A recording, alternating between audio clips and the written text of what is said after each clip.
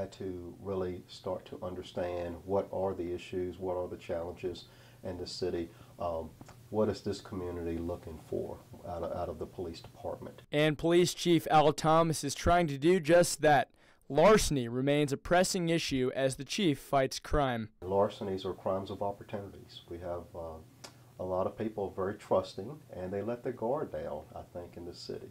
And they don't lock up their valuables, and they make themselves easy targets. Local officials say Thomas has a different approach than his predecessor.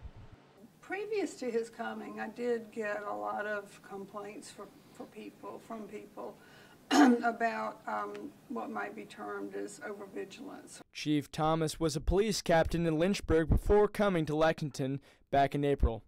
Well, what I see in him is sort of his steady state mentality, his friendliness, his ease of conversation with people, and I think he had a very good record.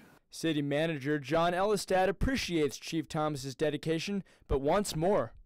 If I were to say that the thing that I'd like him to do even more is to get out of the office more. What I've done here, what I did in Lynchburg, was surround myself with good people. We have an outstanding leadership team in this department. I don't make decisions on my own. With the help of his supportive staff, Chief Thomas is making an effort to make the streets of Lexington safe. For the Rockbridge Report, I'm Michael Freeman.